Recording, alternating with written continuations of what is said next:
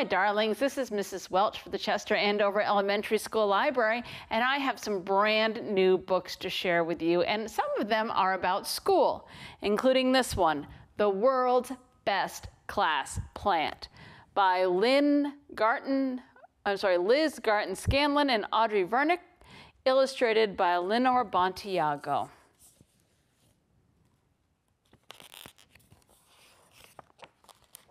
The World's Best Class Plant. Room 107 has a cockatiel. Room 108 has a chinchilla. Even the art room has a bearded dragon. But in room 109, Arlo's classroom, there is a plant. A mostly green, hardly growing, never moving plant. Instead of doing fun class pet stuff, shredding the newspaper bedding, filling the food bowl, cradling the creature carefully and passing it around their morning circle, Arlo's class takes turn watering. Sometimes they forget because it doesn't squeak or whistle or whimper. It's just a plant. Mr. Boring, not his real name, says the plant is more than enough excitement for us. Arlo thinks Mr. Boring doesn't know what excitement means, because this plant is about as exciting as a thumbtack, or cornflakes, or the sidewalk. Arlo wishes it was exciting. He wishes room 109 had a silly but trusty companion instead of a blob in a plastic pot in the windowsill. He wishes for someone to hold and whisper whisper secrets of love to. One morning, Arlo raises his hand and announces, "We should name our plant." "Yes, Viscous Vine Noodle," says Miriam. "Francisco the Fourth," says Sylvie. "The Green Lobster." Otis barely gets his suggestion out before Mr. Bummer, not his real name, says, "What about Jerry?" Arlo opens his mouth to protest, but when he looks at the plant, he realizes that Mr. Bummer is right. The plant is Jerry. Everyone agrees. Something about naming the blob makes it more exciting. All of room 109 rushes over to sing Jerry's praises and add jobs to the chore chart. Bring Jerry home for the weekend. Sweep up dropped leaves. Turn Jerry towards the light.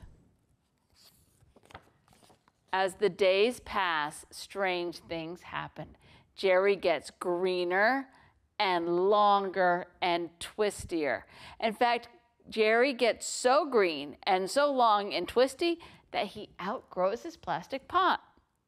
Kids come to school bursting with the stuff they've learned. Like it turns out, Jerry is a spider plant.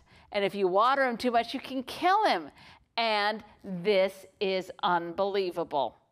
Jerry makes little baby Jerrys. They're called spiderettes. You can cut them off and they'll turn into whole new plants. Don't try that with a cockatiel or a chinchilla.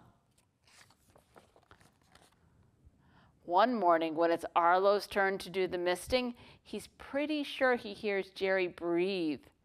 Not breathe, more like whisper. "I know, Jerry," Arlo whispers back. "Everybody likes feeling special." When room 109 asks if they can have a Jerry Appreciation Day, Mr. Patient, not his real name, says yes. Talk about exciting. They plan leafy costumes, green snacks, and watering can races. Word spreads, of course. The kids from room 107 asked to trade their cockatiel for Jerry. No way. Room 108 wants their chinchilla to meet Jerry. What if the chinchilla eats Jerry? No way. Everyone wants to come to Jerry Appreciation Day. Everyone should get to know Jerry, says Mia. with his fine green leaves and his surprising twists, said Sylvia and LeVar. And just Arlo reaches his arms out wide.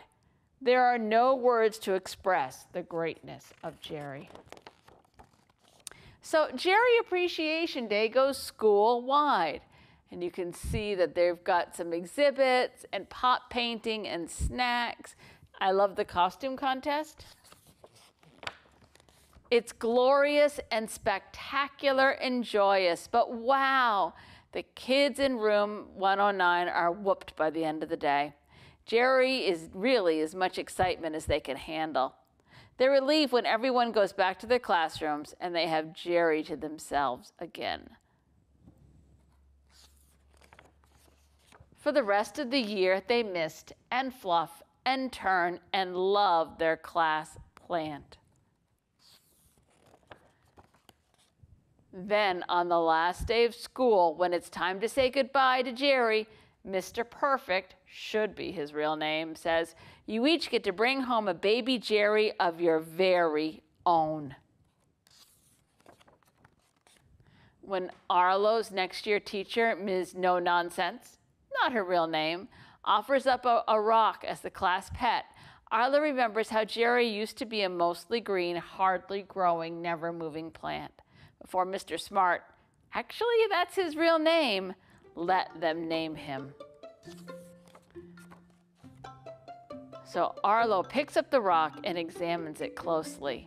He turns it over and feels the weight of it in his hands. He really gets to know it before whispering gently, Brenda, is that you? And then back here we have some information about plants. This has been Mrs. Welch for the Chester Andover Library. We'll see you soon.